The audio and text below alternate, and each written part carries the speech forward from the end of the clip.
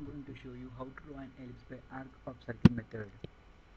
Major axis AB and minor axis CD are 100 mm, AMB and 70 mm long respectively. Draw ellipse by arc of the circle method. Draw both are as usual. Name the ends of the respective intersecting point as the above videos. Draw a horizontal line and name it as AB, and draw bisect the line, name it as CD. Taking O as the origin. Taking AO is distance of major axis. This was an of major axis. From C, mark F1 on A side, and from C, mark F2 on B side. Like this. F1 and this was F2. On line F1 O, taking any distance, mark points 1, 2, 3, 4. Divide it into 4 equal parts of equal parts as the measurements. First mark ABCD and divide into 4 equal parts, taking F1 as center with the distance C0.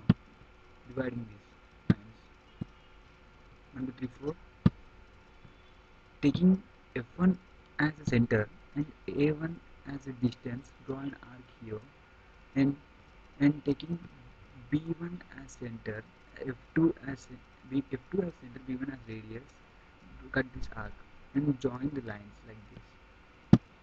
Now from F1 as center and A2 as radius, draw an arc, and B2 as radius and F2 as center, cut the arc, drawing these lines.